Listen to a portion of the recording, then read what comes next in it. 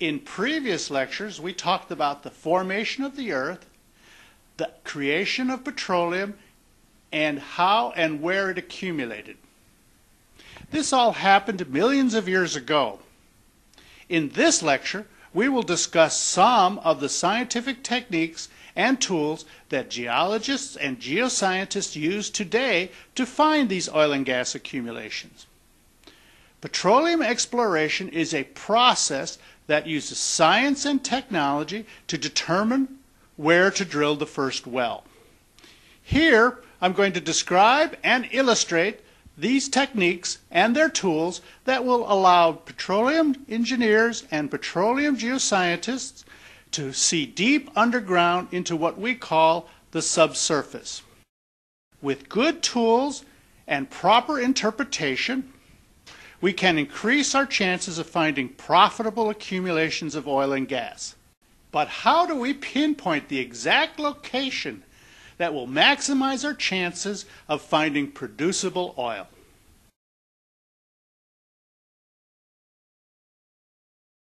Before we answer that question, let's examine what is called the life cycle of a well. The first stage in getting oil and gas to market is called exploration. This is where the geoscientists and the petroleum engineers work together to locate and drill into a location that they think will produce oil. After they find traces of oil and gas, they must appraise and evaluate the commercial potential of that discovery. In doing that, they determine how much oil is available, the type of oil and gas that is present, and the extent of the field's size. In a sense, they calculate if there is sufficient petroleum to justify further investment. In other words, will the field produce enough oil to help recover all the costs and still make a profit? Will it be commercial? If they determine there is enough oil, they will then plan the development of the field.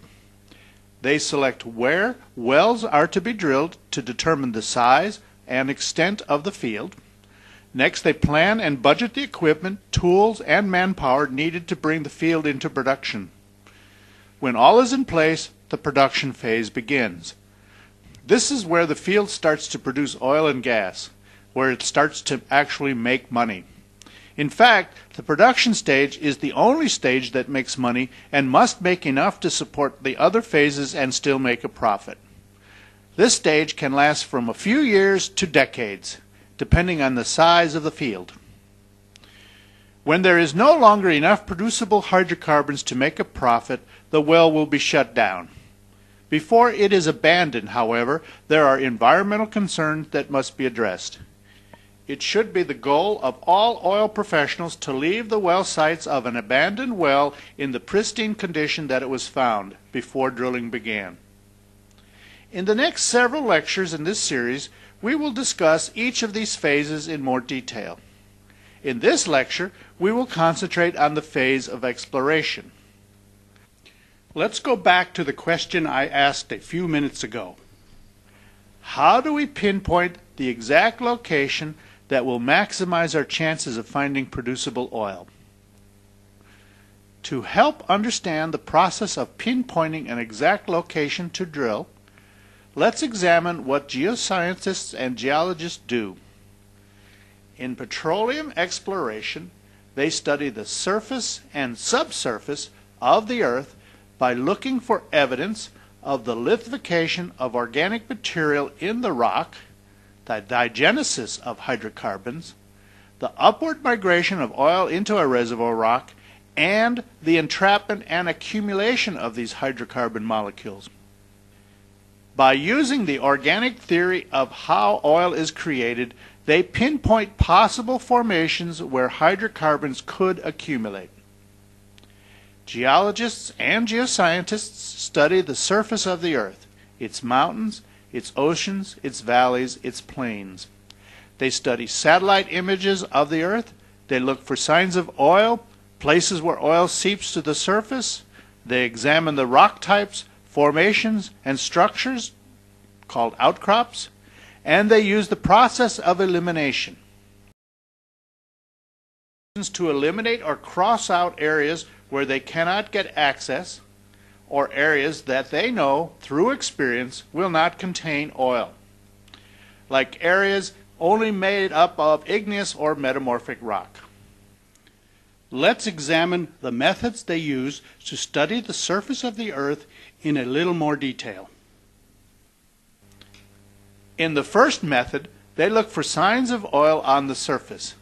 An oil seep is an area where the oil trap has been broken and oil is now seeping naturally to the surface.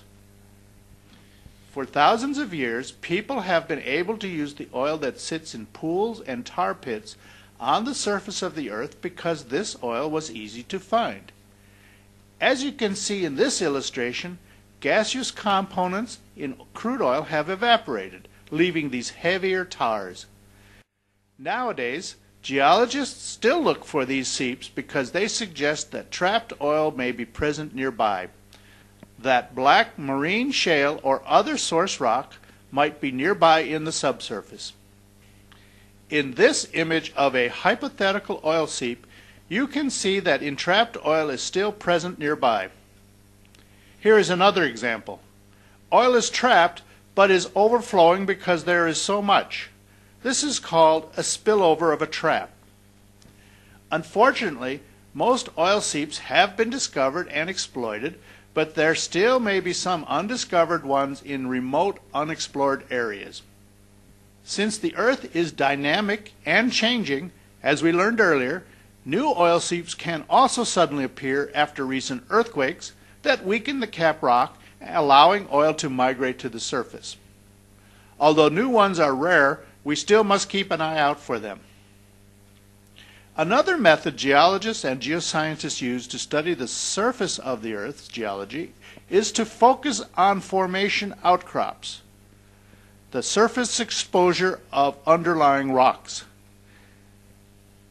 They endeavor to estimate what might be underneath by studying rock structures that have been pushed to the surface. But how can the geologist know what happens to the outcrop formations that disappear underground into the subsurface? To encourage the investments of money and time needed to drill a wildcat well, the first well that is drilled in a particular area, geologists and geoscientists must offer more evidence or proof than guesses as to what formations of the rocks are in the subsurface. They must struggle to better the odds that oil will be found, on average, in only 1 out of 4 wildcat wells. They use technology to push these averages in their favor. Nevertheless, the oil business is still about risk and convincing others to invest large sums of money in what will most likely be a dry hole, a term we use to describe a drilled well with no commercial oil or gas. This is the symbol used on geological maps to symbolize a dry hole. So why do they take these risks? If they are lucky, they will find a rich field that will not only pay for the other 3, but will also produce a large profit. They are looking for the bonanza. In any event, geologists and geoscientists meticulously compile their surface data to convince others that there are signs of oil and that a closer look may be in order. Geologists and geoscientists also study visual evidence on the surface collected from satellite and airplane images miles high that allow them to view areas over thousands of square miles.